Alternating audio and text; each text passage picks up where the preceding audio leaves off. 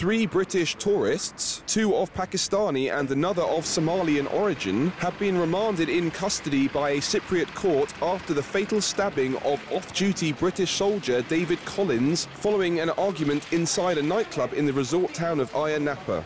A spokesperson for Famagusta police said that one of those being questioned had already voluntarily confessed to the crime at the Black and White nightclub, while the other 2 confirmed during questioning that they had been present during the time but denied involvement in the murder. Mohammed Osman, age 19, is one of the 3 accused, while the others, both age 17, cannot be named for legal reasons. Osman has reportedly confessed to purchasing a flick knife and cannabis while on holiday in the resort. It is reported that race may have been a factor in the crime. Cyprus was formerly a British colony, and since independence in 1960, the British have maintained 2 military bases containing around 3,000 personnel. Troops based in Cyprus have been banned from Ayia Napa nightclubs after 3 were convicted of raping and murdering a Danish girl in 1994.